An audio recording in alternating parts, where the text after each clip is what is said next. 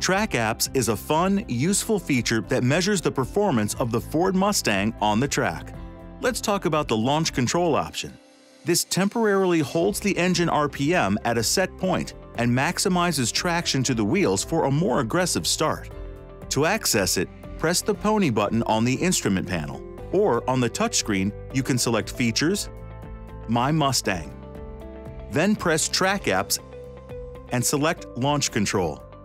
Now go to Launch Settings and set the RPM hold point by using the slider bar or the arrows. Bring your vehicle to a complete stop and look for this icon illuminated in your cluster to let you know that launch control is ready to use. Fully press and hold the clutch pedal and shift the transmission into first gear. Fully press the accelerator pedal and allow the tachometer to settle at the RPM you selected and wait for the icon to turn green. Release the clutch pedal. If you see this icon, that means launch control is not ready to use. That could be because the engine is too hot or too cold. Try waiting for the engine to come to temperature. Also, make sure that the drive mode is not set to slippery.